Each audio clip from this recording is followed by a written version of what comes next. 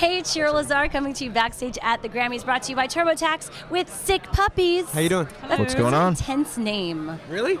Sick. Well, it's cute, but then you're like, oh, Then it's like So like- intense. gives you two responses. Sweet. First they're sour. Then they're sweet. So you guys have been doing really well this year with a bunch of great singles. We have been, yeah. Sorry, I totally interrupted you. Let the woman speak. Go ahead. Go ahead. I was going to say, we have been very lucky so far. Our single Maybe has done better than any song we've released so far. Our first single was All the Same, that had the Free Hugs video with it, which we were talking about a second ago. Free Hugs, it went majorly on YouTube, viral on it's got YouTube. like 68 million views right now.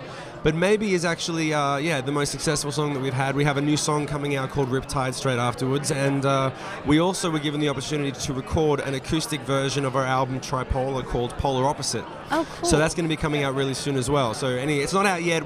The date that it comes out is going to be on sickpuppies.com. So you check that out, and then you can check out all the dates for the headlining tour on that website as well. So what made you decide to do the whole acoustic album?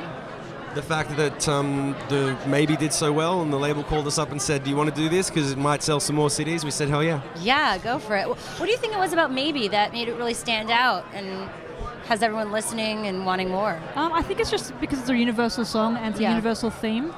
Because everyone's got that fear of change and fear of maybe trying something new, or if they're already in something they're not happy with, having the courage to change it. Yeah. And it sounds really simple, but when you're actually in the situation, it takes that courage, and it's actually kind of difficult. You're like, wow, I actually have to do this. So yeah, it's about that. I wasn't sure if you were going to add something. No, the only thing that I was going to add is that the funny thing is the reason I think that maybe that song translated so well was because we went onto our dedicated fan site, sickpuppiesworldcrew.net, which is where we go to communicate to the people who love our music, and we found out, well, what do you love most, and we'll make sure we do more of that. And we asked them what the major themes were going on in their life, and the biggest thing that was going on with them that we could relate to was that fear of change and that wanting to do what you want to do with your life, but not always having the courage, sometimes having the fear. And the funny thing is that deciding to take the first step is the hardest part of the whole thing, because once you've decided to do it, then you just keep doing it. But making the decision is the hardest part, and that's what the song's about. You crowdsourced your music. We in a way. Well, it's we find a friend. Yeah, we find a friend. Can we have that option? What's the workflow here in terms of when you create a song? Well, for Tripolar, which is the album we have out now, the workflow came from the fans, like I was saying. Yeah. We spoke to them about what the issue was, and then we thought, all right, if we're going to write a song about that, what should it sound like?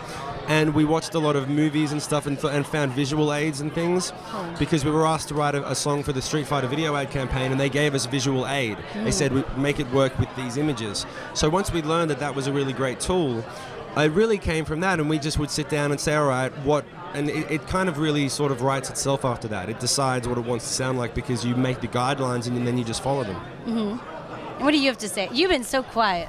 I have nothing to say. No. My good number extraordinary. No, the inspiration comes from all angles. It comes from the universe. Are you having fun in LA? Let's talk. Are you having fun here? Yes. Well, Mark's from LA. We all live here now. I mean, I'm from here. They moved here about 6 years ago. We all met. Been on tour forever, but we're based here in LA, and we love it here. I mean, look at the weather today. You can't beat this weather. So. And what about the Grammys? Have you been at the Grammys? We're gonna crash. Yeah, we're gonna figure out a way to get through security. That's the way to do it. And then we're gonna steal someone's pass in a bathroom stall and get into the after party. That's how we do it. It might be possible. I don't know. Maybe make a video out of it. Yeah, we'll make another YouTube video. That'd be great. Crashing the Grammys as a music video. How to get into the Grammys. Yeah, That'd actually be funny. There you go. What's next for all of you? Well, what's happening next is that Polar Opposite I was telling you about. The touring starts from March 1, and all the tour dates are going to be on sickpuppies.com and sickpuppiesworldcrew.net. That's where we find out about our tour dates. We were literally talking about it, and there's all of these TBCs to be confirmed, so we'll be finding out about those. And it's a headlining tour that's going to have everything in it. Lights, the biggest headlining tour we've ever done, biggest lights, biggest sound, most songs. You got to come out and see it, because that's where it is. It's exciting. Yeah. To see that evolution. And I love how you use the internet. It's really cool. Well, that's what it's there for. It's a good Cool. tool. Well, thank you guys. Thank you for having us. Thank you for check out the stuff, check out the music. Sick Puppies. Sponsored by TurboTax. If you have a simple return, you can file for free with the TurboTax Federal Free Edition.